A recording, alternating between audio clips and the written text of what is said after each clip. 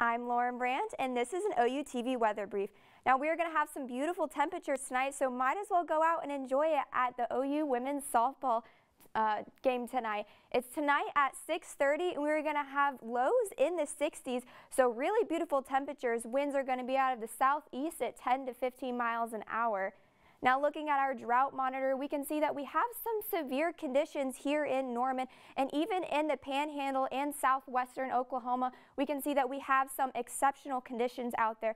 But luckily, we are going to see some rain chances this weekend and into next week. So looking at our radar forecast, we see that out in western Oklahoma, we can see some storms popping up at around 5 p.m. tonight.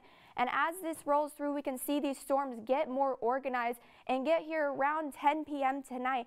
Now, wind is going to be the major threat with this tonight, so you're going to want to make sure you bring in those trash cans and anything you don't want blowing around.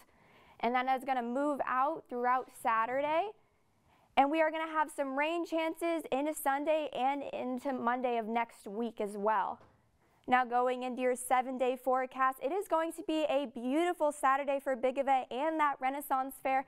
Sunday is when we were going to have those storm chances and into Monday as well. But as for the rest of your next week, it is going to be beautiful.